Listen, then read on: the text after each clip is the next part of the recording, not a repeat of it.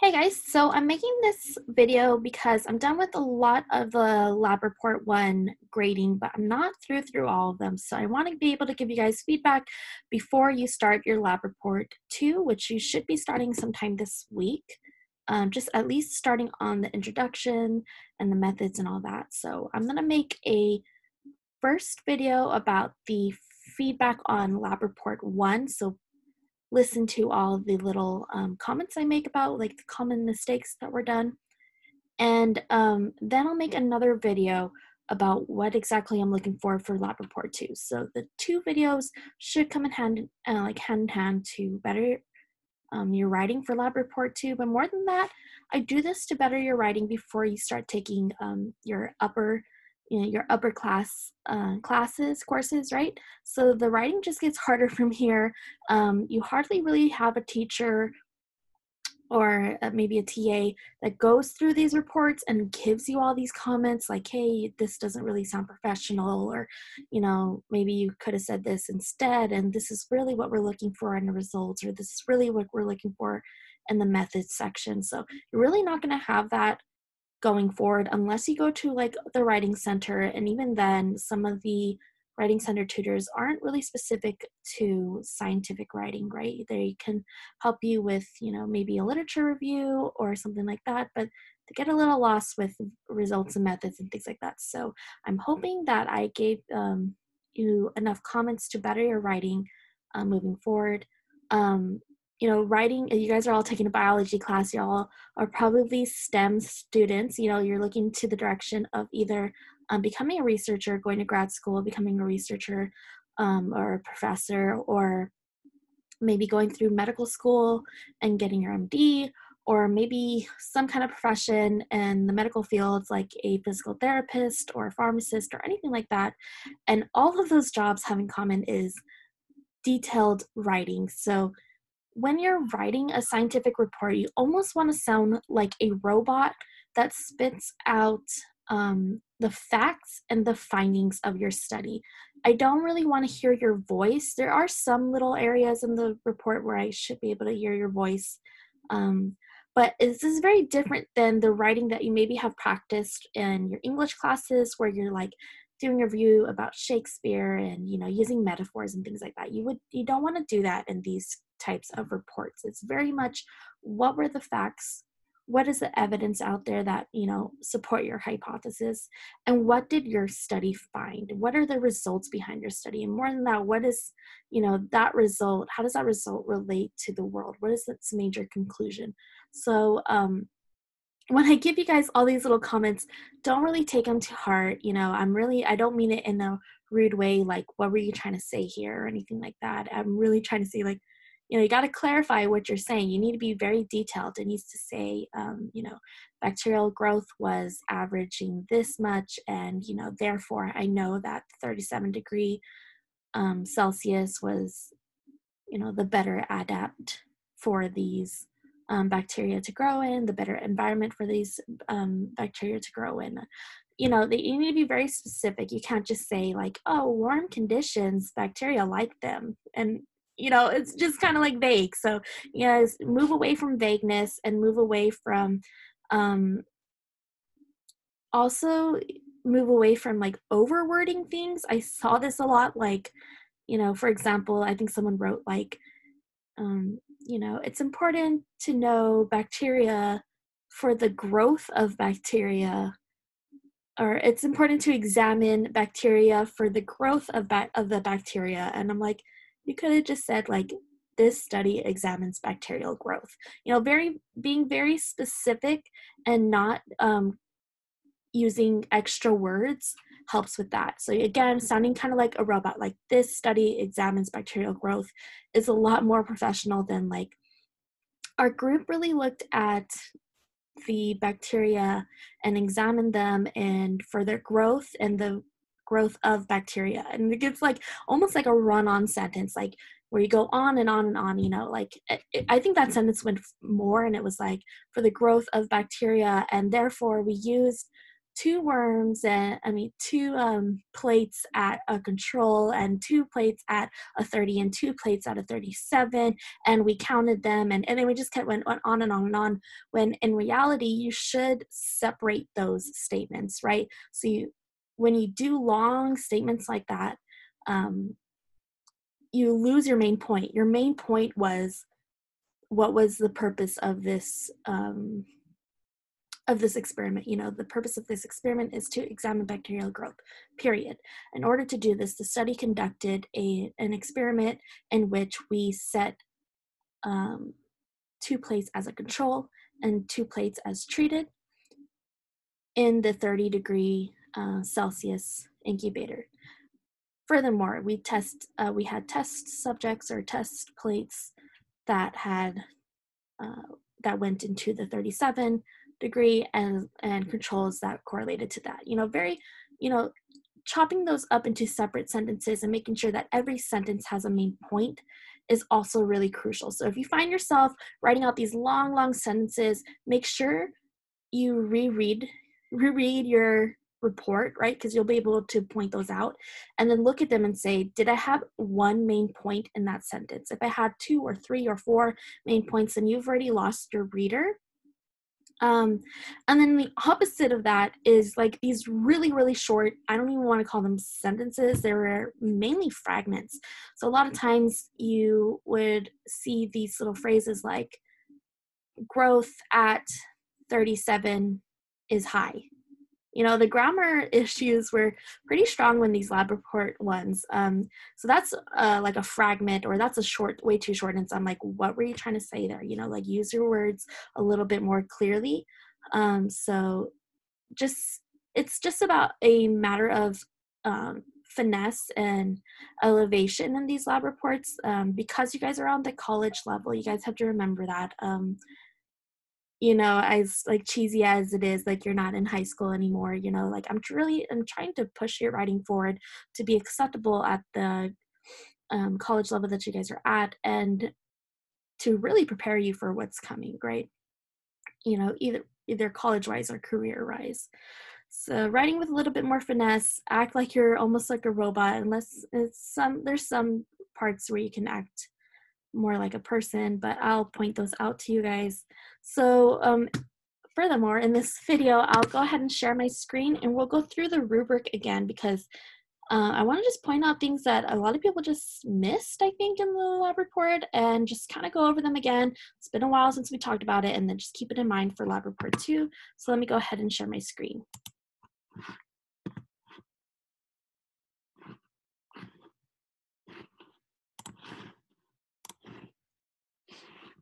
All right, so this was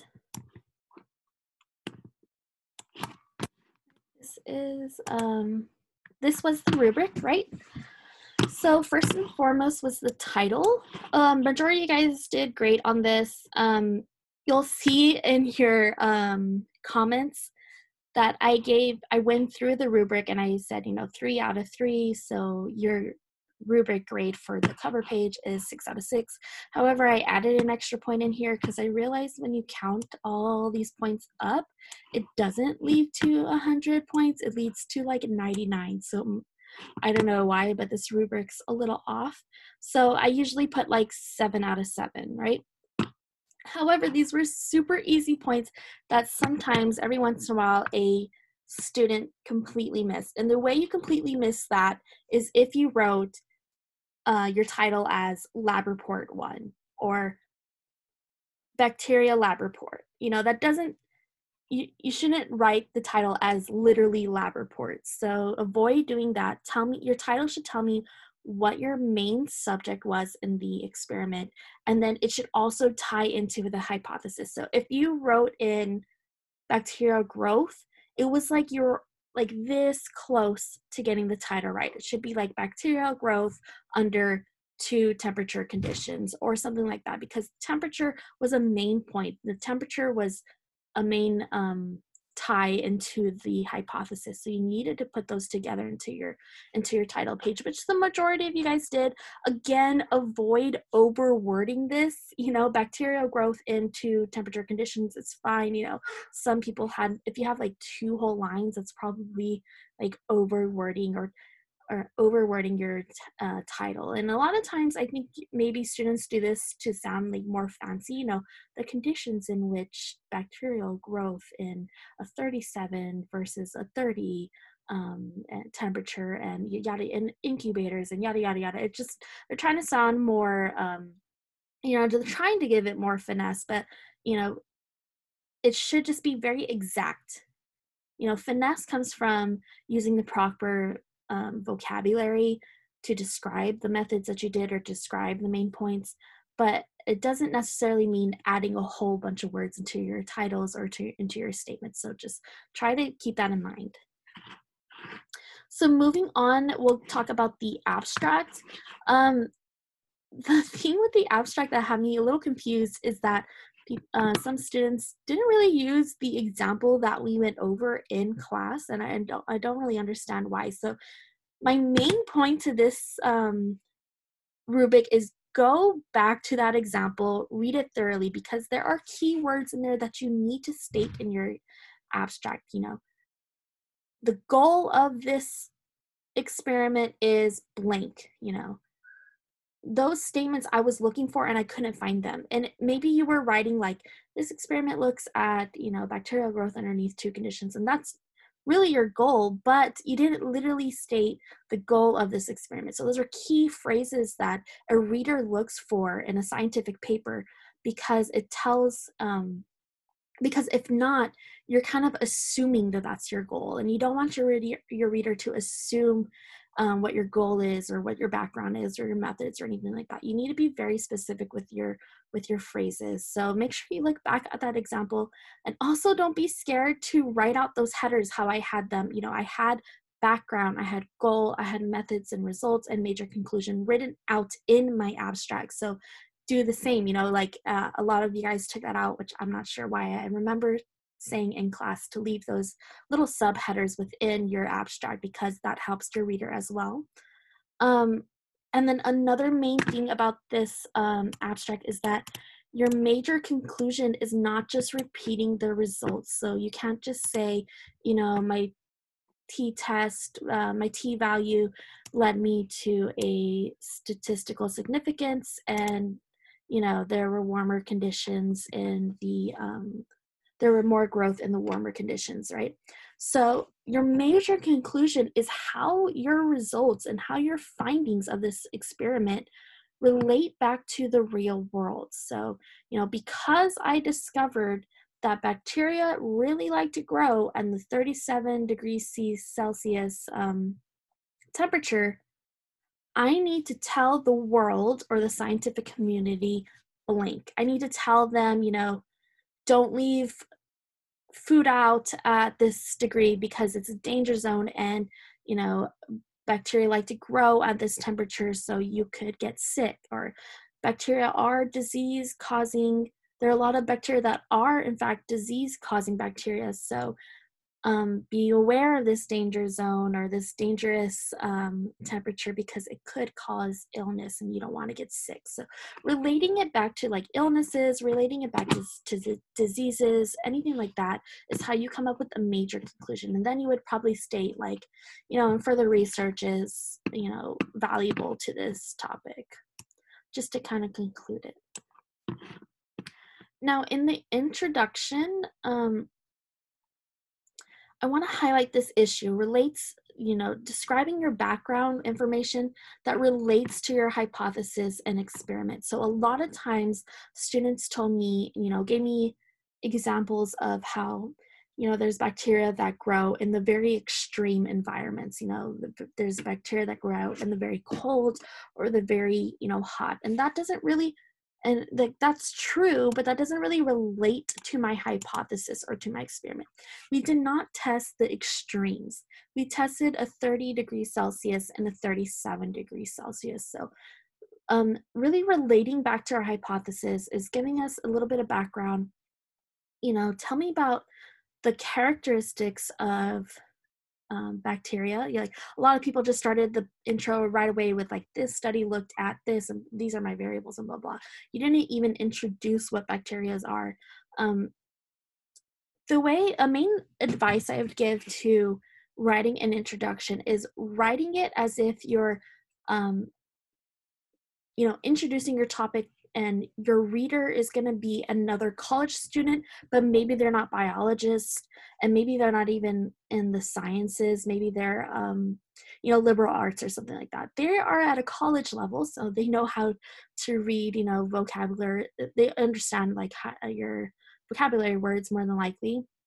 But they probably don't know the details of what bacteria are and what their main characteristics are. So starting off with what bacteria are, what their main characteristics are, where do they live, things like that. Start to introduce your main topic. And your main topic was bacteria, right? But then you need to start tunneling it in, right? Because you start really general usually in your introduction. Bacteria are these kind of organisms that yada yada yada, and then you start kind of getting really really specific. So you need to start tunneling it in to relate it to your hypothesis or experiment. You need to state like, really this is stating your gap in the field is what I like to call it. But even though all these characteristics are known, even though this is well known about bacteria, they like to grow here, yada yada yada, even though this is known, the growth in the temperatures, 30 degrees Celsius and 37 degrees Celsius, has yet to be examined or has not been looked at or anything like that. That relates this background into your hypothesis, right? That ties everything together. Without that statement, you have a really like misconnection between the two. You're introducing bacteria, but then you're telling me that what your study is about, and there's really a lack of connection between the two. So an although statement or a yet to be examined statement is really crucial, and we talked about this for your abstract. So if you have it in your abstract, you want to kind of just even copy and paste it into your intro, because it should be relatively the same kind of although or yet to be examined. And then from there, that statement starts to blend in the next part of your intro. So the next part is state your purpose. So I've given you a little bit of bacterial characteristics, and I've said, although these characteristics are well known, the growth at 30 degrees, or even just keeping it general and not so specific, the growth at, I would even say, although all these characteristics are well known, the dependence on that growth has on temperature has yet to be examined, because there should be a dependence and there should be a relationship between those two. The more warm that I make it for the bacteria, the more growth I got for bacteria. So it was the growth was dependent on the temperature, right? So that has yet to be examined, and stating my purpose, right? So, and therefore, the purpose of this experiment is to evaluate the relationship between bacterial growth and temper conditions or environmental temperature, something like that. It starts to flow a little bit better if you put these kind of phrases in, yet to be examined. Therefore, the purpose of this experiment is, and then after that, you would say, to conduct this experiment, I would, oh no, a step before that, I'm sorry. You would say, therefore, my purpose is to look at these conditions, and therefore,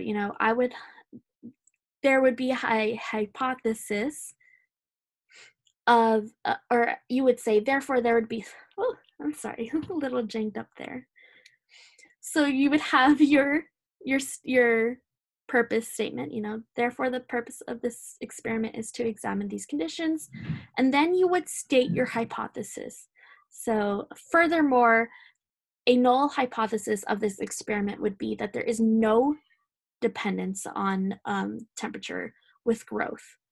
And an alternative hypothesis to this purpose or to this experiment is that there is a dependence of growth and temperature, and there is that relationship.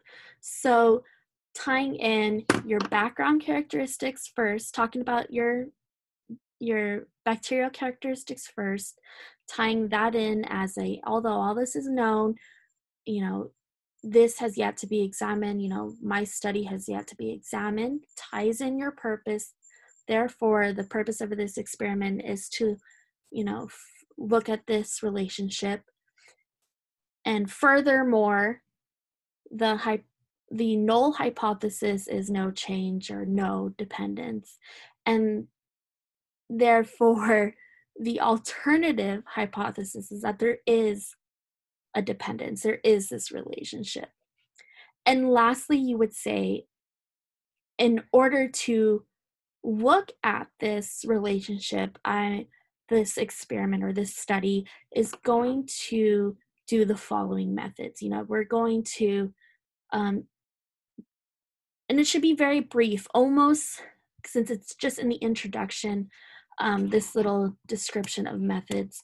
It should be very brief. It's almost as if whatever you wrote up here in the abstract, right? So almost like just a few sentences to introduce your methods. So just a little introduction of methods that follows your hypothesis, right? The methods that we're going to look to conduct this experiment in order to look at this relationship is going to be us growing bacteria on plates, right? And then putting them in either a 30 or a 37 degree incubator and letting them grow for a week, and then counting them and doing a t-test analysis. So you needed to have introduced your t-test analysis because that is what you did, right? It's part of your methods in order to look to calculate your data. And then, of course, you want to add in your 2 citations. To end that introduction, you don't want to end with your methods like, okay, we did a t-test, dot. Like it kind of like, it doesn't have like a good conclusion to your introduction. So what I would do actually is go up here and look at this, relate this to the experimental world. So, okay, we did these methods and we did a t-test analysis and we'll see what happens. Lastly, this review would like to point out the real world impact that this study has.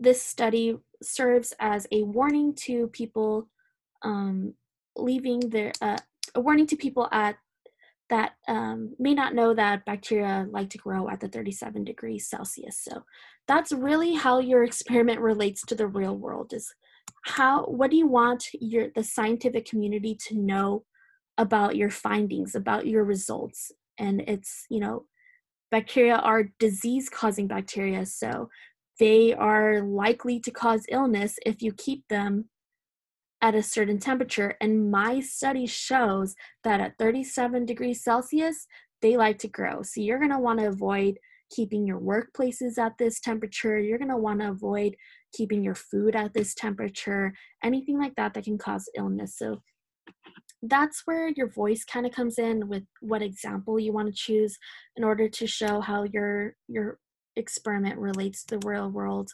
That's really the only time that your voice really shows. The rest is just kind of like reporting the facts and the findings, right? So that kind of wraps up your introduction. If you hit all those notes, then you got all the points. But usually I just put in comments like, you need to say this just a little bit more clearly, or you need to elevate it. You need to have more finesse.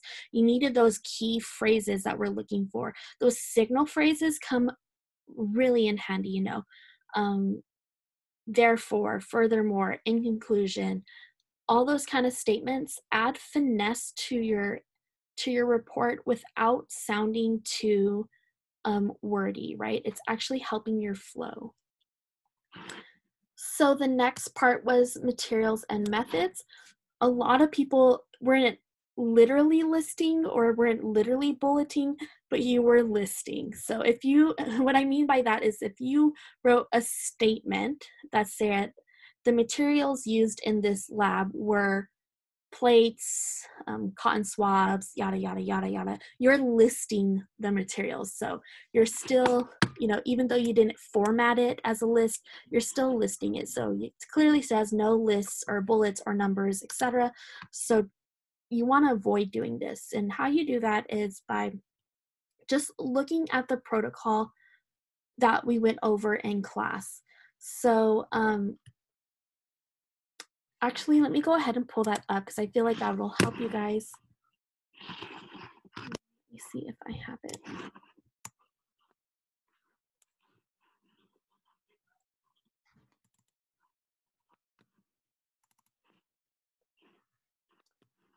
All right, and I think I do.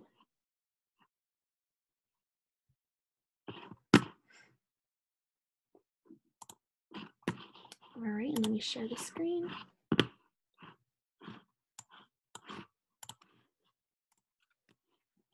Okay, so here's the protocol. So you want to not just list the materials, and yes, it's listed in a protocol, not a report, right? So that's perfectly fine here, but in your report, you want to avoid doing these bullets or whatever. And how you do that is you just start by describing your methods, and anytime you mention one of the anytime the very first time you mention one of these materials, like if you said, 8 TSA agar plates were used to grow the bacteria, you need to give further details on what that is and why it was important to use that exact material in your study. So, these plates represent a good medium for bacteria to grow in. They have been used for years now. They're well established as growth mediums for bacteria.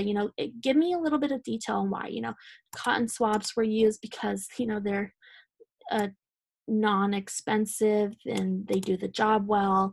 Everyone knows what a cotton swab is, but you need to use detail on why this experiment used it, and you need to really keep in mind your reader in the method. So anytime another researcher looks at reports, right? It looks at scientific reports or journals or whatever. They're really paying attention to their methods. It's because they're going to replicate the study, or it's because they're going to use the study and maybe tweak it a little bit to do their own study, right? Maybe I'm a reader who's interested in your report because I'm now going to look at 25 degrees Celsius and 47 degrees Celsius. So I'm going to use your results and then add to that. But I want to do the exact same methods as you, so that way there's no biasness between our two experiments, right? So moving on, what you would really want to do is start right here. So let's imagine I'm typing out my methods report. I would probably begin with, to conduct this study, the components of the experiment were first determined. So if you notice inside your rubric, right, it literally says to identify your controls and your experimental groups and your dependent and your independent variables, right? So that is part of your methods. You sitting down, if you remember that day, you guys sat down and you guys worked on a handout before I gave you your plates. You had to tell me what your controls were, what your hypothesis was going to be. That was the first step in your method. So that's technically your first step that you should write about. So, to begin this experiment, the components of the study were determined. And, so, the controls were going to be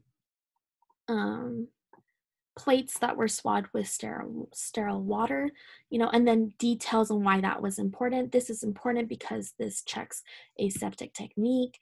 I should have no growth on these plates because if there had been growth, that's showing that bacteria can just grow spontaneously, or that maybe my technique is wrong. Maybe I accidentally hit my glove before swabbing or anything like that. If you don't have any growth, you can say that with certainty that your technique was correct because in your control plates, you didn't have growth. So explain those details into your methods, right? Don't just assume that the reader knows what a control is used for. We did 2 replicates for each variable. These were our variables, which are kind of listed right here inside the protocol for you guys. You know, the null hypothesis was going to be this, and the alternative was this. That's not really necessary in the methods. You did state that one inside the intros, but all the other kind of variables, all the other kind of components are really necessarily to describe into the methods. So start there. Then you would state, step number 2 was to, or next in the study, we began by practicing, let me just clarify, you do not want to say we. Next, the experiment began by practicing aseptic technique. This included scientists using lab coats, tying back their hair if necessary, washing their hands, placing on gloves. Even that there is bothering me. See, even I struggle with this. It takes me a while to write like a robot is like what I usually like to say. So, practicing aseptic technique is important because it keeps the study sterile. It keeps your technique proper, right? And therefore this study did the necessary steps such as wearing lab coats, tying back hair, washing hands, and using gloves, right? Something like that. The next step was to plate the controls, yada, yada, yada. We used this, a Z pattern was used to swab the plates. But more than that, if you introduce that Z pattern, again, you need to give detail on what that Z pattern does. Why was it important? It was all here inside the protocol. So just really, for the next time or anytime you have to write a report for the methodology, you should go back to your protocol, back to your instructions, and literally rewrite this into a paragraph. And then using signal phrases like firstly or secondly, next, lastly, in conclusion, those help the flow of that, even if you had to do like step 1 was to do this, but that's borderline listing and borderline bullet points, so you want to kind of avoid that. But just try to get in that practice of taking this exact protocol and then writing a report on it, writing it in paragraph, writing it in full sentences, and including all the details that are necessary. So that would be next step. Something that I want to point out is that, let's see here. This protocol, I remember it was for day 1. Tape it together, put it into the incubator, and they'll be there for about 4 days. They were actually in there for a week. But one thing that I want to point out is that this is the protocol for day 1. There was a day 2. Remember, you guys got your plates out, you counted them, and you performed a t-test, and that is still continuing your methods. So your methods does not stop with we put them into the incubator and we cleaned up our area. No, it should still continue. 7 days later, we took the plates out, we did a count, we calculate any kind of calculations that you did. You need to add them into your methods, and you need to state the formulas you use. So if you said, we took them out, we counted them, and we calculated averages per variable, you need to state what the formula for averages is. This meant that we took the number of bacterial colonies and we divided it, right? We added the 2 plates together and we divided it by 2, right? We continued by calculating variance. The formula is this. We calculated variance pooled. The formula is this. All until we calculated a t-test value, and the formula for a t-test value is that. And that's why in the rubric,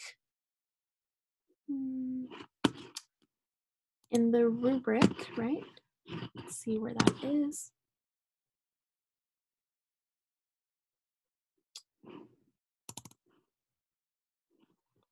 Yes, so that's why in the rubric it says to include your t-test formula and the reason for t-test. So you say, that's still part of your methods. You performing a t-test analysis is a method that you did. And then, you adding in the detail of the formula and the reasons, the details of why you did it, right? So the t-test will tell me how statistically significant my findings are. Just something short and simple like that, because you're going to go into more detail on that in the results, right? Again, no bulletins, write it in past tense. I can't stress this enough. I had a lot of mixed tenses, which was kind of strange, the next step will be loading the sample. It was like the next step will be loaded samples. So like the loaded was ed, so that sounded past tense, but you said will be loaded, so the will be is present tense. So those mixing of tenses doesn't work, and I think that happens a lot to second English as a second language kind of issues, which is totally fine, but I did point them out because I'm trying to elevate your writing here, right?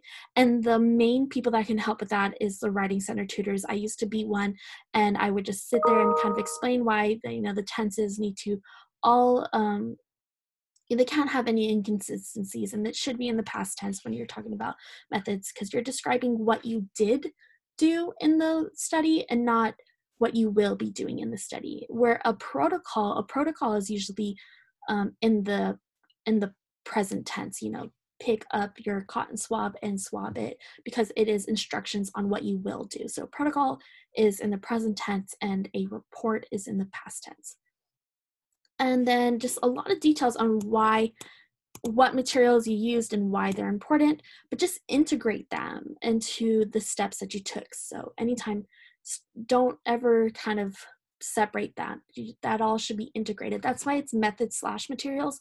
Another word that I like to use for this is methodology, right? Kind of finessing this header, right? So the methodology would include methods and materials. So just integrate it, make a report, make that protocol into different paragraphs, and you should be fine. So, for example, I'm sorry, for the next report, you guys are looking at the Manduka report. You're going to want to include any calculations that you did with your data and any of the formulas and the reasons why here in the methods, right? And I'll go over that Manduka project in the very next video. So the next common mistakes were in the results, and this is really where a lot of people got points taken off. I got like 4 out of 15s, and it was really hard to grade. I try to give you guys points when it's there, but if you guys miss it, then you guys miss it. Like if you just did not put a graph in, then I couldn't give you these 2 points. And I remember talking about it when we went over this rubric in class, and I said, the tables are tables. They are not graphs. So if you copied and pasted the template that we used, the one that goes over the t-test analysis and how to do it, the one that I created. So if you use that, those charts, those are tables or charts. They are not graphs. So what you could have done is gathered those averages and made a bar graph or a line graph. You could have gathered the counts even and done a line graph or a bar graph. You could have there's a range of things. Like I think that was probably the easiest, was in just grabbing the average growth at 30 and the average growth at 37, 2 little columns, and showing that the 37 is higher, right? That probably would have been your best bet. Um, but majority of the students didn't do that. I'll say like the people that did definitely got an A. A majority of the students did not put in the any kind of graph. They just usually put in the table. So maybe there's a little miscommunication with that. I'm positive I was really clear with that when I went over the rubrics. If anything, I did count your like bell graph as your one graph, you know, because that was used to interpret the t-test, right? It was setting your critical values at a certain area. But if you didn't refer to this graph, or you didn't add a description caption into this graph, you kind of just copied and pasted and threw it in there, then, you know, there's not much I can do because you didn't explain what that represented. So I'm going to open up that template next, actually.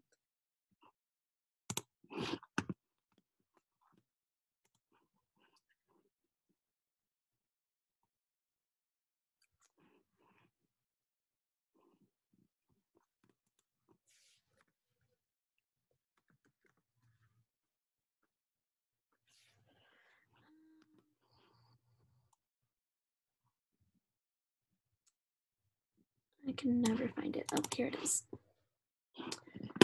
So here was your t-test example, right? You guys usually plugged in whatever count you got for water, your cell phones, and or whatever surface that you use, and then the two variables of 30 and 37, right? And then, oh, sorry.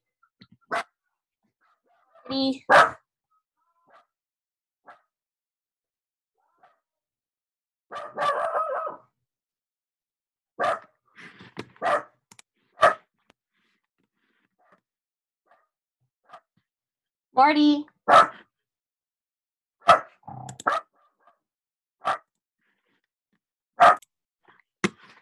Sorry about that.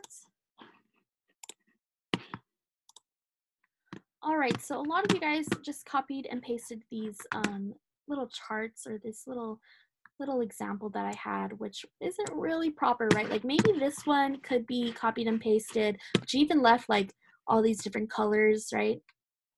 And if you're gonna leave these different kind of colors, you need a description caption that says, you know, blue represents water, red represents cell phone at 30. You know, every little detail that needs to be explained needs to be inside a descriptive caption, because if not, you're just assuming that the reader will understand what you meant by color coding. So maybe this one could be used, maybe this one could be copied and pasted, but you have these over here that a lot of people copied and pasted, which aren't really necessary. This is a lot of wording, right? It's not necessary, it's just a text box with words, right? You guys can see how this is different than a table or a graph, right? So you needed to use this information and come up with your own table or your own chart with your own titles and your own, you know, this needs to have a title up here, you know, whether it's, you know, calculations done or whatever, describing these steps, right? And in the results, you need to refer to this table. So this should have, you know, figure 1, you know, data collected from bacterial under each variable, you know, a little description. This table looks at yada, yada, yada. And then in the paragraph where you're literally writing out your results, you say, you know, for a general description of data collected, please, you know, look at, or figure 1 could be examined, you know, figure 1 looks over these issues, something along those lines. So you, in the paragraph where you're writing out your results, you wouldn't necessarily want to write out every single detail, like, sorry, write out every single detail, like, you know, plate 1 looked like this and had 3 colonies, and plate 2 looked like this and had 4 colonies, and plate 4 looked like this. That's almost like listing, right? Put all that information in the table and then refer to it inside your results. Now that makes your results paragraph pretty short, right?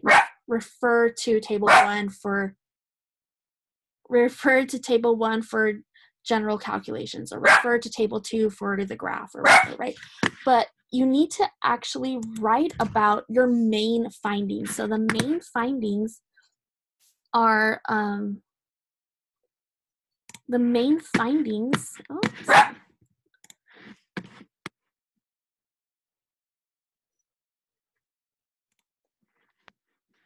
are in this paragraph. So the main findings were that 37, it's clearly shown in the graph 1 or in figure 2 in this chart in this table that 37 degrees Celsius led to a higher growth. That's referring to the table, but still writing about your main findings. Furthermore, the chart shows that Morty, sweetie. Sorry, guys. Furthermore, the chart shows that, plate 7, which was, 37 degrees Celsius, had the highest growth. Again, this kind of result is evident between the two graphs and the two charts. This is really important in referring to your tables and figures.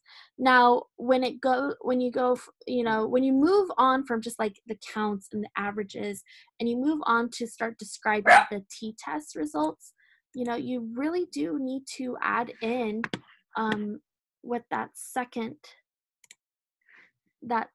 page was about. So you need to say, t-test was calculated, see chart number 2 for how this was done. This includes the formulas that were done. This includes each step that was taken. You need to literally show your math for your reader, because if you just claimed a t-test was done and I got the value of 29, then that doesn't really tell me anything as a reader. Why not 28? Why not 27? Why not 32? What about 29 is important? How do I interpret this value, this t-test value, right? And this was described here in this next step. So more than that, how did you get to 29? You need to show your math how you got to 29 in your results, probably by a chart or a table, something similar to this, I would think. Just adding more details because you don't want to lose out on these steps, right? So trying to combining these kind of charts together, referring to like, this is how my math was done into the results paragraph, and then claiming your results, right? Claiming that I got a t-test value of 29, and then furthermore, what this t-test value represents is this, yada, yada, yada, and putting this into the paragraph, describing this inside your paragraph that you're writing. But you might want to relate to something like this, right? Because you do have to claim what a critical value is, what you set your degrees of freedom at, what chart you looked at. It was on page 26, right? What you filled out. And really putting this into your own words into that paragraph, and then maybe representing it inside this little bell chart that was on page 26, creating your own, plugging in those values, and then having a little descriptive caption underneath that to really go over what those meant, right? What this represents. So if you didn't include how you got your math done and what this t-test value means, so you didn't tell me what your critical values were, what you set your p-value to be, or your alpha value, or anything like that, then you kind of skipped out a lot on the description of your results. So you really got some points taken out right here. And more than just listing what your p-value was, what your critical value was, you always need to give details on what that represents. What the p-value of 0.5 represents a probability value of 0.5, meaning that you're 99.5% sure in the results that you found, right? The t-value tells you if you can reject or accept your null hypothesis. That was talked about here in the example. I already clicked out of it. that was talked about here. We can conclude that the population means were significantly different at the 0.05 level of significance. That is the difference of the product surfaces, resulting in significantly different amounts of bacteria. So this was critically, your t value really just determined that you had statistical significance. So you needed to say something along those lines. If you just claimed what your t value was without really giving any detail on what it represented, then I definitely took out points, because that was kind of one of the main points behind your methodology, right? And let's see here. This is the one. Okay, and again, you could have created a better graph, an actual graph, a bar chart or line graph, something like that. Those that I just showed were charts, right? They were tables, they were not graphs. So if you only copied and paste from that template that we use, then you didn't put a graph in, especially if you didn't even include that little bar chart that goes over critical values. Then I have like no way to give you any points there. Now this was worth 4 points, so it really shouldn't have been looked over, and that is to include descriptive captions, appropriately placed. So maybe a lot of times you guys put a little title up there, or you guys put like table 1, average growth or something like that. So you labeled it and you titled it. So whenever you put table 1, that's a label, or figure 1, chart 1, that's something that's a label, and then putting it, column average growth, that was a title for your figure, right?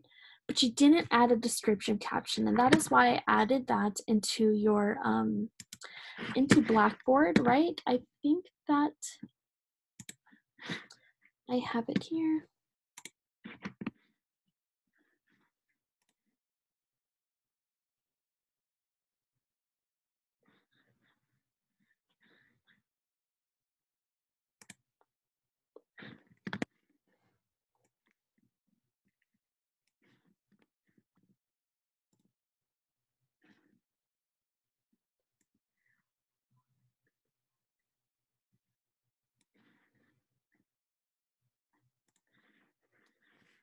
Okay, so I have it here. Let me see here.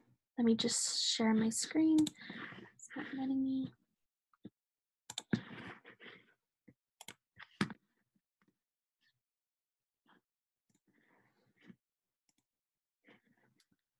All right, so I have put this into your Blackboard. It should say like lab report feedback or something like that. And this really goes over a main, again, a lot of people lost a lot of points on this results paragraph and results section. So I went ahead and started an example already. Let me see here.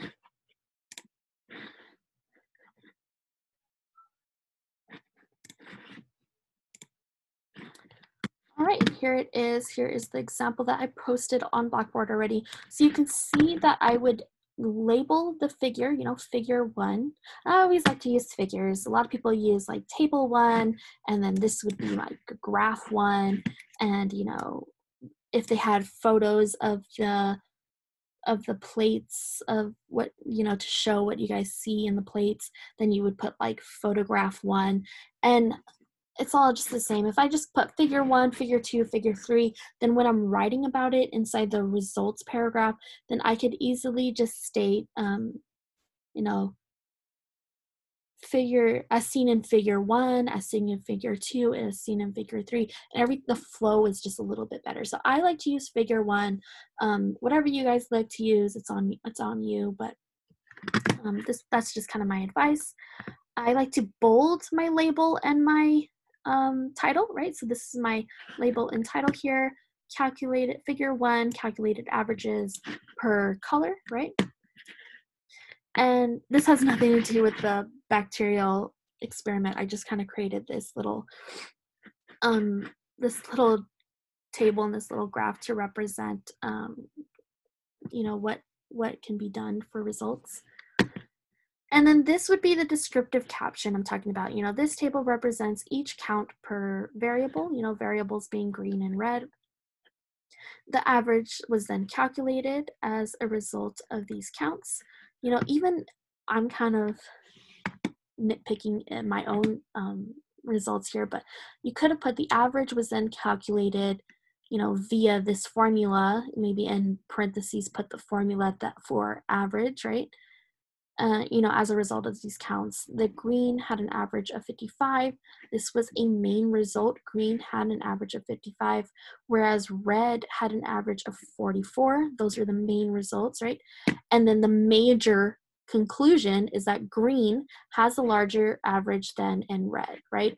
So this is kind of the description caption. You need to explain what all your variables were, what is being represented, how everything was calculated, and so I would even put the average was then calculated, mean equals counts added counts divided by 3, right? So adding in the formulas, describing how everything was calculated, and then, the little results that happen that the table describes, right? And then the major result that the table describes. And in your paragraph where you talk about it, as seen in figure 1, you would refer to this major result, this major finding, right? So as seen in figure 1, green has the larger average as compared to red. So that's what you talk about in the paragraph, but you give more detail in your charts and in your descriptive caption. Instead of just listing everything that happened, green had 54 and 32 and 78 and an average of 55, and red had a count of 68 and 22. If you're talking about all those details inside your results paragraph, then things get lost. So always wrap all those data into a table, put the details in the descriptive caption, and then tell me what the main findings are in the results paragraph. And then the same thing for, this is what I've been talking about, tables and charts versus an actual graph. Here's an example of an actual graph. So this is what you should have added into your report, and moving forward, make sure you add an actual graph into your reports. But you'll notice that yes, it has a label and a title down here, but it also has the title in the graph, right? It has its axes labeled. So that was something that I saw a lot of students miss. You gotta want to be sure that these details have been clarified.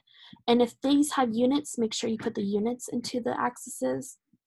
And then again, describe what's happening inside this whole figure, right? This graph represents each average per variable, green versus red. There's a clear visual representation of green having a larger average, 55, than red having 44. This is evident by the larger bar column that's represented in green over the smaller bar column that represents in red, And then talking about that inside your results paragraph, your actual writing, you would say, as seen in figure 2, green has the larger average count than, red. Again, this is evident in a bar chart and therefore a better visual representation of the data. The purpose of these graphs is to help your reader literally visually see what your result was. So seeing it up here in this table, 55 versus 44, yeah, you know that 55 is larger than 44. But if I had a whole table of a whole lot of data, like you do in the bacteria, right? You have 8 different plates, so it's a bunch of numbers, and it's not as easy to see visually as a graph, right? If you've labeled all your 8 plates, or even just the averages, so the 4 different variables, then you would have seen that water was very low because that was your control. And then you would explain that into here, water was a little to no column because it is a control column and there shouldn't be growth. You would have seen that 30 maybe was middle, right? And then 37 was like a large bar graph so that visually it would have been represented. So this is really important to your reader. And if you have any other questions about results, don't be afraid to email me, because that is the main part that a lot of people really struggled with.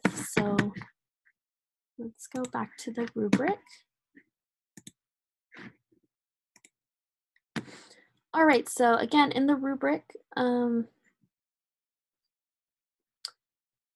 after kind of describing all that, so a lot of people put in their tables and figures neatly, and your axes were labeled and things like that. But again, if you looked at the example I just talked about, I put everything in its own little text box. So putting those little borders helps you kind of align where you need those results to be, and keeps things very, very neat. So that was just a little advice that we didn't talk about in class or anything, and yet you wouldn't really know about until someone tells you, oh, you should add it in a little text box, and make sure you bold this and put it all together like this, because that's kind of the appropriate way that it's done.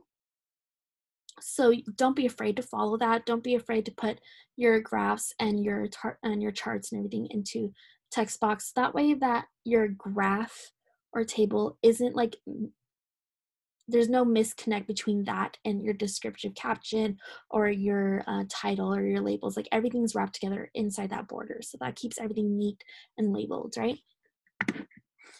And then moving on, you need to have the last part was a discussion, right? So previously stated what your results were and how you calculated them, and any graphs to visually represent this data, and some major results, 37 having the greater growth. That was the result that everyone got, right? But you haven't discussed why this result is important, or what about this finding, you discovered this relationship between 37 degrees Celsius and bacteria like loving it and growing in it, right? So tell me what you want to tell the scientific world. That's how you end your paper. That's how you have your conclusion or discussion. So first you need to say, whether your alternative was supported or rejected. And this is shown inside the t-test. That was the whole point behind the t-test, right? So you would have reiterated that. You would have said, my t-test value set at a 0.05 p-value showed that I could reject the null hypothesis, right? And therefore, I can accept my alternative hypothesis of bacterial change in 37 degree, bacterial growth in that temperature, right? And, to support this, you can see my results, right? Just, this hypothesis is supported by my results in figures 1, 2, and 3. And more importantly, it's supported by the t-test, right? So reiterating those reasons for your decision is important in your conclusion. But then the next step is what this means. So this means that, and how this fits in the real world, and is there any comparison with other research, and yada, yada, yada. So this means that my results, I want to warn, the scientific community, I want to warn the world that, bacteria like 37 degrees, maybe workplaces or restaurants should be really wary of this, hospitals or whatever should be really wary of this, because bacteria are disease causing. We shouldn't keep any food out at 37 degrees. Maybe we should keep surfaces colder than 37 degrees, hard surfaces or whatever. When we wash our hands, we want to make sure that it is, hotter than 37 degrees, maybe to kill them off. Anything like that, anything that relates your findings specifically about the 37 degrees Celsius having more growth, and how that finding will relate to the real world. Well, what do you want to tell the world about that finding? And then you want to compare it to other research. So other research could be, Stanford did the study that looked at 25 degrees or looked at 45 degrees, and they relatively had the same results. This, compared to your results to other findings, should not be, in Spain, they did a, they did a, and in Spain they did an experiment on viruses, and I don't know why, but I got a lot of people talking about coronavirus in this report, and it doesn't relate to your research because that is a virus, right?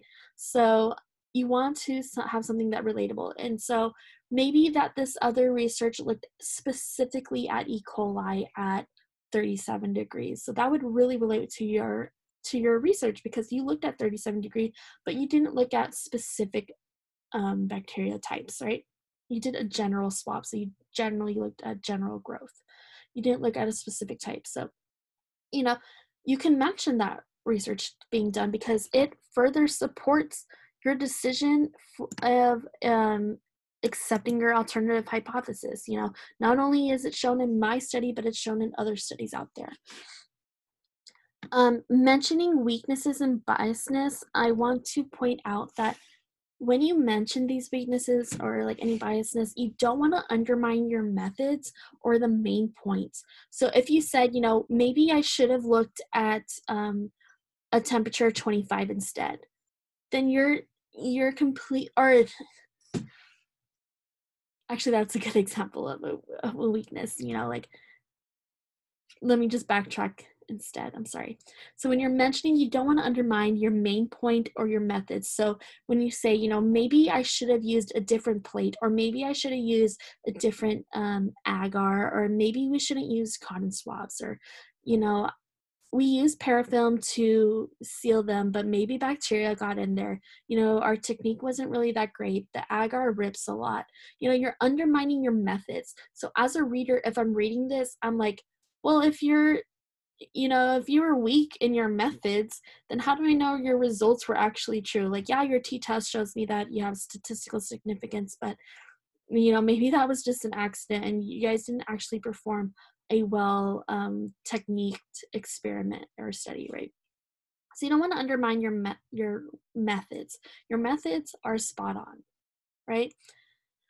And you don't want to have any undermine to your main purpose. And what this was to look at different temperatures. So if you stated as a weakness or a biasness, like maybe I should have looked at different surfaces or different,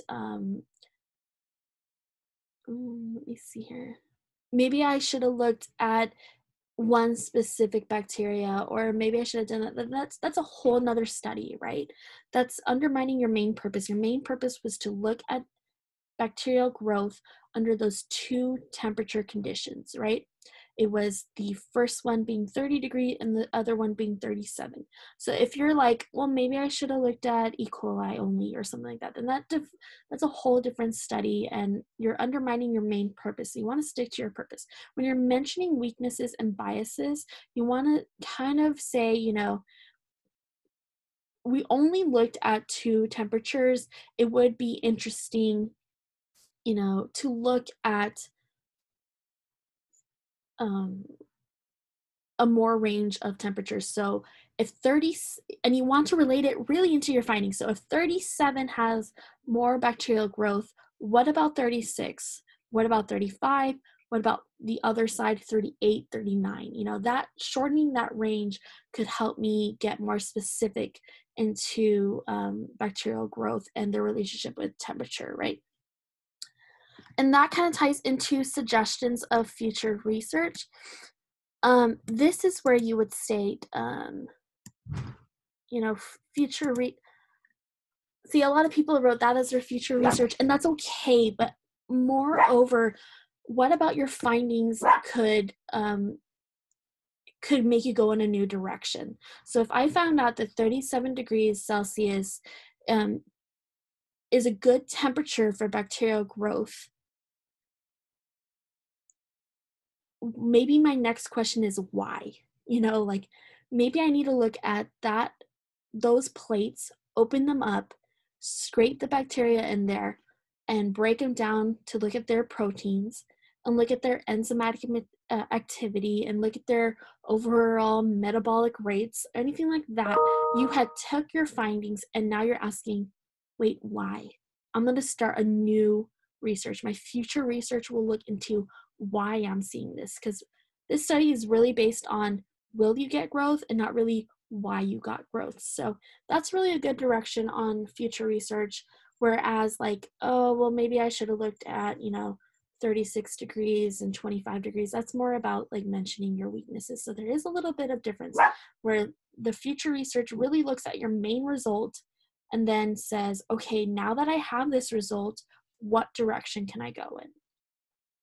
And then from that, you could add a citation in there.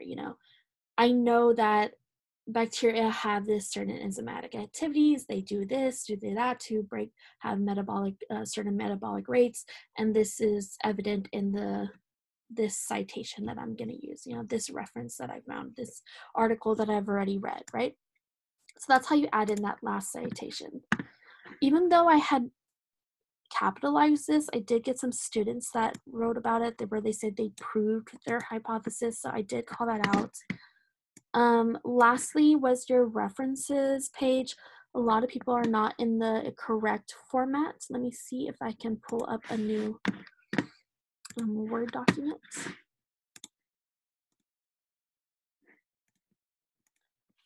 Just give me a second.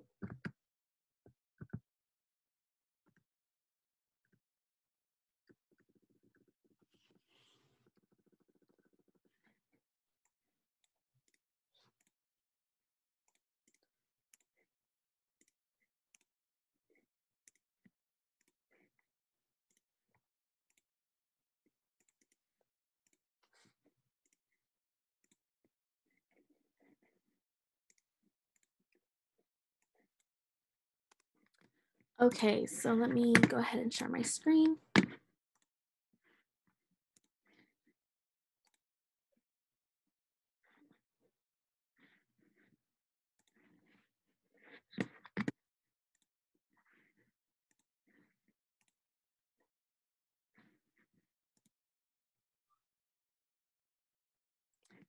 Okay, so let's say that this is my first reference. I know I just typed a bunch of hoopla here, but let's just act as if it's my first reference.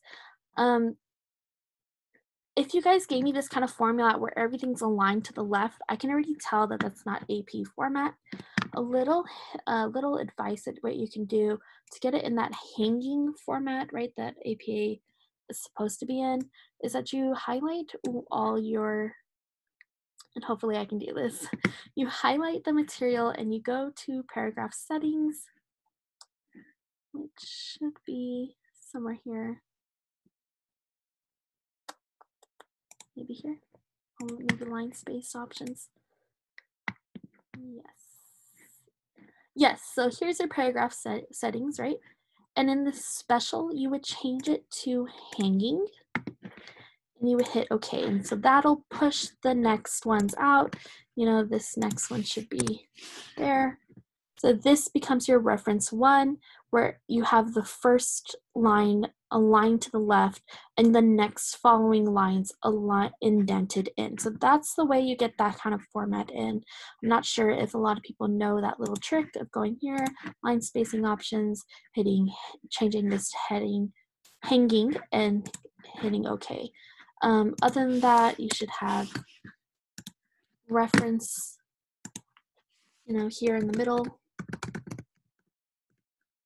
just like that, and then ABC order, and then the format that it's supposed to go in, right? And that you can just use like an APA little cheat sheet. You can use a citation maker or whatever to make your citation. But if I didn't see this kind of format, then I took out points because I could already tell. Or sometimes students even left them in the like yellow shade, and that comes from just copying and pasting from the citation makers. So make sure if you have everything highlighted yellow, you want to highlight. You want to make sure that you get rid of that highlighting, right? Right, and then everything should be black and white. Everything should be spaced properly and indented properly. And let's see here.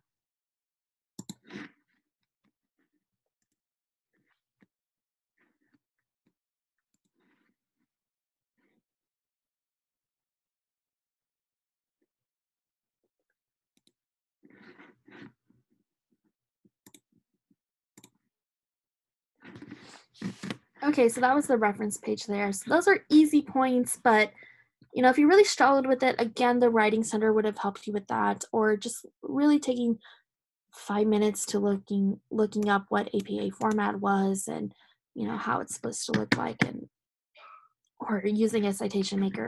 All those could have helped with those points. So those are easy points that some students got taken away from, but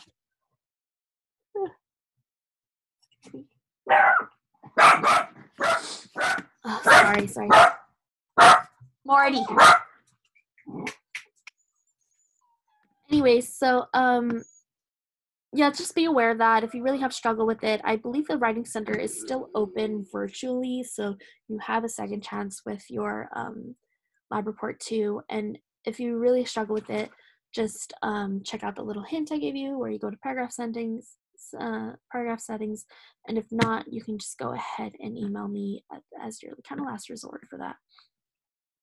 And then overall, minimal to no spelling grammars. This was a huge issue. I had a lot of grammatical issues in these papers, a lot of fragments, a lot of run-ons. So always try to be very specific. You know, my main advice I can give you guys is to read your paper out loud. After you have written it thoroughly, maybe you've read it a few times and you're still not really seeing any grammar issues, read it out loud, because if you read out these sentences out loud, you'll say, oh, that was kind of funky and that was kind of like not what I was trying to say. You know, maybe that was a run-on sentence, maybe that was an incomplete sentence. So if you read it out loud, then you even notice, or even more advice I can give you, like it's way more effective, is have someone else read your paper out loud. So if they read the paper out loud and they struggle with the sentence structure and they kind of like skip over and like have to reread that sentence that you put, then kind of make a little star on it, because you know that you're gonna have to reread it out loud. I mean, and then you're gonna have to rewrite it, right? Because then I'm, you know, reading your guys' papers and I tend to read it out loud and I'm like, oh wait, what? And then I kind of stumble upon and I kind of click it out. And I kind of just, I sometimes point it out, but sometimes I don't. I'm like, okay, that's the same issue. I've already pointed it out a couple times, but I'm not going to point it out a fifth or and a sixth time. So after you've made so many of these mistakes, like grammatically, then I just took points off right here. So if you got points taken off right here, you have a lot of grammar issue. Or if I left the points, but I put a lot of comments on there, then make sure to point this out. The number 2 issue is the proper tense and words used. So there shouldn't be any I, us, we, and that takes practice, because a lot of times you want to say like, my group did this, or I then scraped the plates, or anything like that. So anytime you have struggle with that, you want to kind of change out those words with this study or this experiment or this research was done, you know, like, you know, the study began by scraping of the plates, or whatever you want to say. And that takes practice, but you want to really push yourself to go that way. Even if you used the group or the lab group or something like that, that's not the proper tense. You don't want to say, you know, maybe it's not first or second person, but Marty.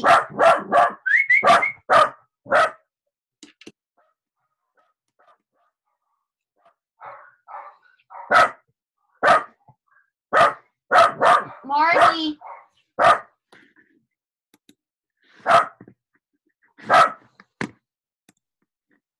Oh, sorry about that, guys. Let me go back to that.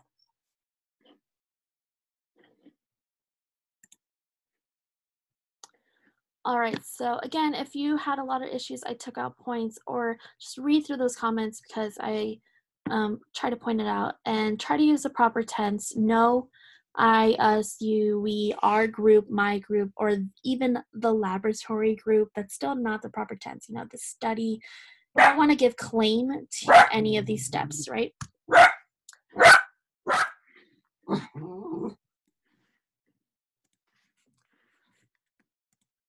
All right, sorry about that.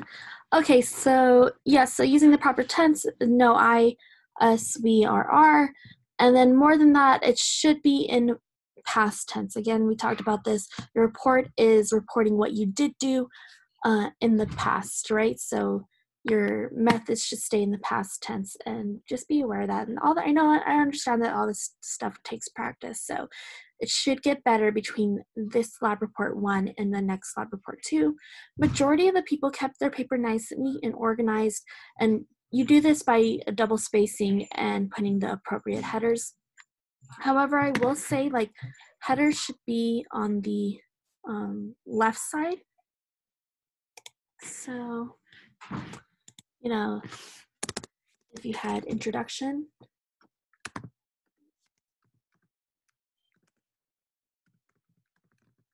it should be aligned on the left side here.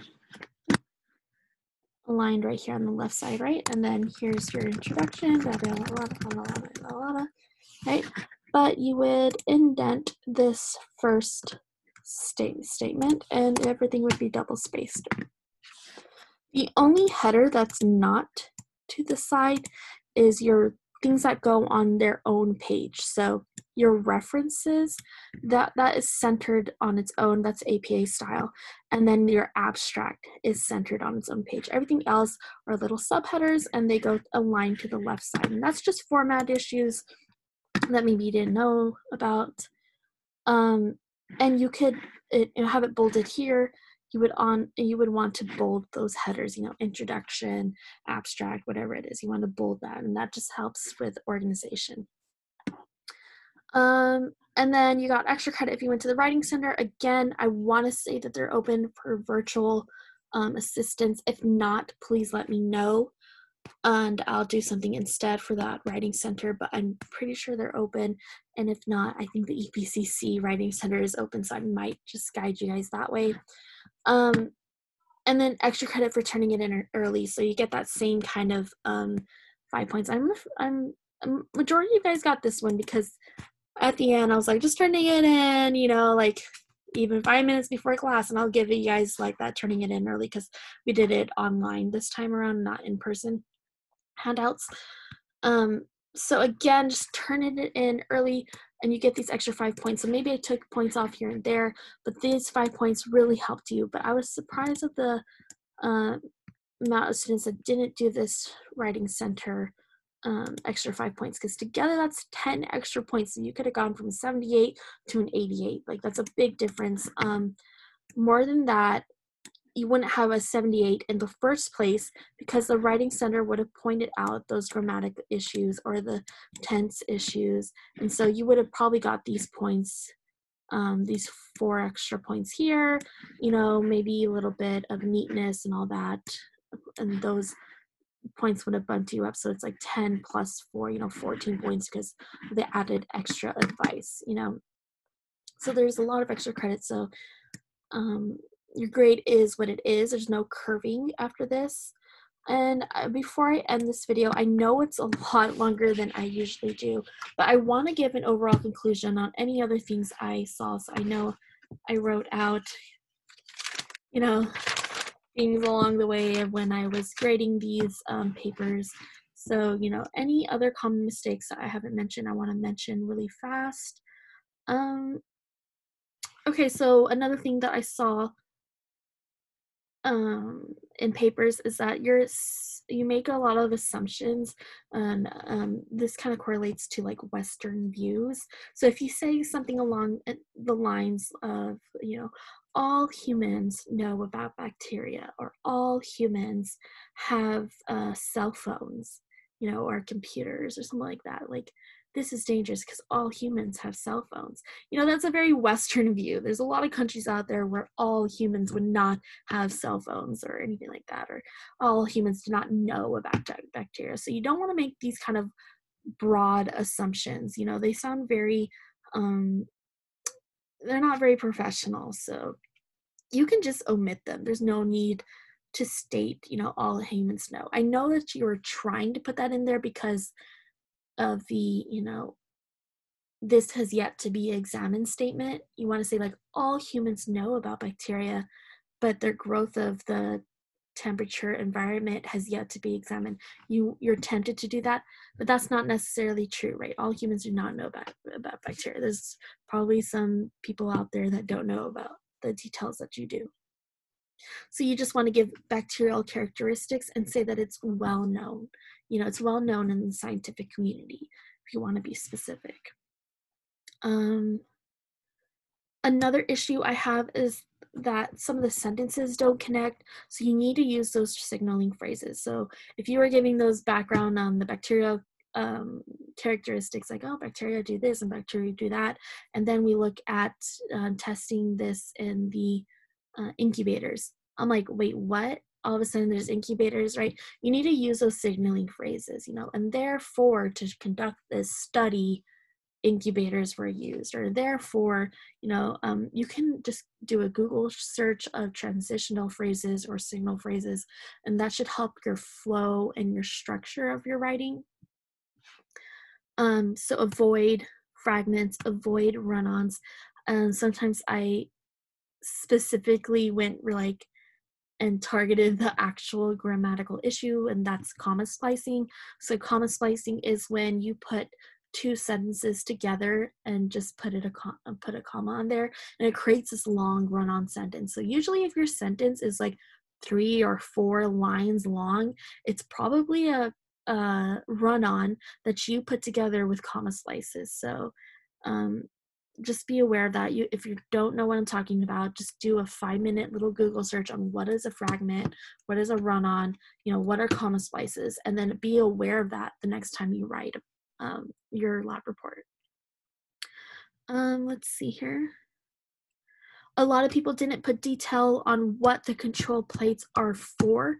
So if you just mention, we did water with sterile plates and we put them in the 30, and we did water, we plated water on sterile plates and we put it on the 37, but you didn't tell me what that control represents, then you didn't add enough detail. What is a control variable for? And we talked about this a lot in class and stuff, so make sure you know. Another little issue is that you have these long paragraphs. So you need to see in your paragraph where you can break it up. So an introduction is not just one long paragraph. Maybe you give the background information, bacteria do this, blah, blah, blah, although this is well known, temperature dependence on growth has yet to be examined, period. And then you would probably start the next paragraph, indent it and say, the goal of the study is to examine this stuff and blah, blah, blah. So, an intro is not just one large paragraph. You're allowed to put indentions, and that you're allowed to break it up into several different paragraphs. So don't be scared of that. Along with all the other ones, results, discussion, if they should be like multiple paragraphs in the part of an intro, right? Let's see here. There were words that weren't exactly correct. So this is something that you guys that was really evident. If you didn't know what the study was or the experiment that you guys did and you were kind of lost, then it was really evident inside your papers. So if you said that we were looking for the optimal temperature, that's not necessarily true. We weren't looking for the optimal temperature at growth, because that would mean that we would need to look at a huge range of temperatures, right? We only looked at growth at 30 and 37, and we only looked to see if there would be growth, right? Yes or no. Was there growth at 37 or not? Was there growth at 30 or not? Was there growth in the water or not? And then we compared the two. We didn't look at what was optimal. So just be wary of that word. You want to describe your plates that had the bacteria on them as your treated plates. They are not your test subjects or you can say experimental groups if that's okay, but in reality they're all experimental groups. Your control groups are part of the experiment. So you want to just refer them to the treated plates and the control plates, and that's how we talked about them in class. So I'm not sure why you guys started using different vocabulary, because we had talked about what treated meant in that handout that we did on day 1. Let's see here. The fact that you guys used tables and graphs and not really tables as graphs and not really graphs. And the results, let's see here.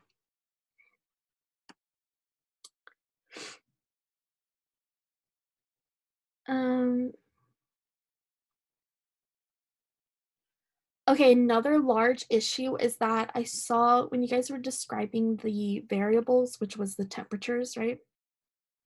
You would say two different environments. And that's not necessarily true either, right? We didn't look at two different environments. All plates were put into an incubator. Different environments would be if I put some plates in an incubator and if I put some plates on the shelf at room temperature in the classroom, and if I put some plates out in the garden, right? Those are different environments. They were all put in the same environment, which were the incubators, right? But they were put at different environmental temperatures. So if you wanted to use the word environment, I would have phrased it as environmental temperatures. So there's a big difference between environmental temperatures, 30 versus 37, and actual environments, right? So, or you can just simplify it and say, different temperatures. You don't have to necessarily say environmental temperatures. Oh, I saw a lot of students saying that we tested two surfaces, and that's not true. I'm not sure where you guys got that from other than the lab manual. And I told you guys we weren't going to be doing that experiment. We were going to focus on the two different temperatures, 30 versus 37. We were not going to swab a cell phone and a table or something like that. We only picked up bacteria from the cell phone. And more to that, I don't think you guys understood what the cell phone or the keyboard or whatever you swabbed represented. It was the model of which you chose to pick up bacteria. So it could have been anything. The only reason that we stuck to whatever you picked is to standardize that. So if I swabbed one cell phone and plated it, and then I swabbed a table and plated that, and I just called it, hard surfaces were swabbed, that's too general. That's too much biasness. That's saying, maybe the table had more bacteria because it's touched more or something like along those lines. So we standardized it by picking one hard surface, a cell phone, and we swabbed that. So a lot of people said, we swabbed two surfaces because we swabbed the front of the cell phone and the back of the cell phone, and that's not necessarily true, or that's not necessarily the point of the experiment. Or I even got that in the conclusion a lot. In conclusion, um, bacteria likes to grow on cell phones. We didn't test this. Um, the cell phone was just a mode. It was just the decision of choosing that cell phone to gather that bacteria up in order to treat our plates with some bacteria. So if you're doing this experiment all over again, you have to understand that, okay, I'm going to spray some with water and there should be no bacterial growth. The second one, where am I going to get my bacteria from? I could either swab something that I use that bacteria is probably living on, or I can order some bacteria. So we chose to swab something that we use that probably has bacteria on, right? We swabbed the cell phone. So if you made some kind of results or something like that based on, cell phones and blah, blah, blah, then you lost the main point of your experiment. The main point of your experiment was the two different temperatures, not the surface that you swabbed. And let's see here. So a lot of times I was just pointing out things that were not necessarily true. So you never want to put stuff in your report that were not necessarily true. So if you added something like that, it's just not true. So I had to point it out, right? And a lot of that was inside your methods. It was like I used 2 plates as a control, and the rest of the 6 were um, treated plates. That's not true. 4 plates were the control, and 4 plates were the treated plates. So, just writing those statements that are not necessarily true, I couldn't really give you any credit for it, right? Let me see what else. Yeah, just this mix of tenses. So I saw a lot of like the plates will be swabbed. The will be is present tense and the swabbed is past tense. So that's not grammatically correct, right?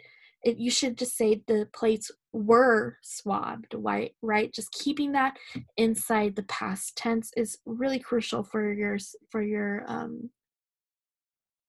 paper. And I'm just looking over anything else. A lot of people miss the major conclusion. Tell me how your findings better the world, better the scientific community. On a large, big picture scale, tell me why your results are important. And instead, you would just repeat your results. Like, my major conclusion is that 37 degrees gave more growth. Like, that's just repeating your results. That's not your major conclusion. So just be aware of that.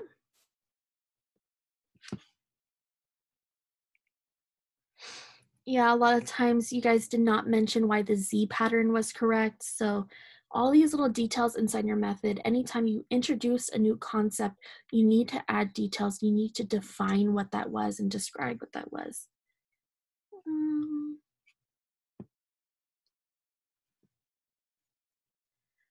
And going back to this major conclusion, if you guys referred your future research to look at enzymatic activities and stuff like that, maybe you quoted like another report that looked at this, but you didn't really go further and tell me, how you would look on that. And I understand that's maybe above your pay grade or something, like you don't really know how to design an experiment, but just something, you could have seen this really quick in the search, really, like, how do I look at enzymatic activity in bacteria, and look up any experimental designs to kind of suggest your direction of future research. So if you did mention it, I give you major kudos, because a lot of people didn't. But but no one really mentioned it and then went into detail, and that's really how a scientific report should be done. And it looks like that is all my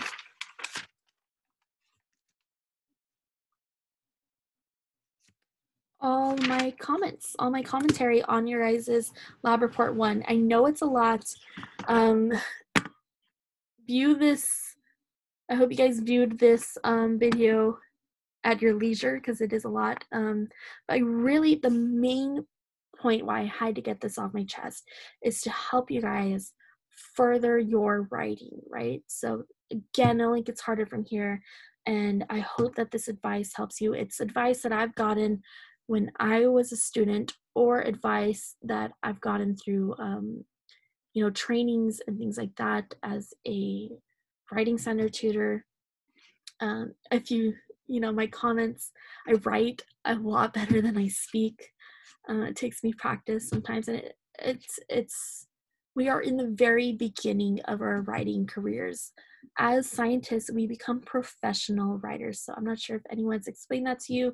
When you have written a report in your career, you want to get it published into a journal, and you become a professional writer at that point once you're published in a journal, just as much as J.K. Rowling is for Harry Potter. You are a published writer. You are a professional writer in your field. So it's really exciting. I don't know if you guys ever thought like, oh, I'm going to be a writer one day, but that is true if you're going into the field of biology.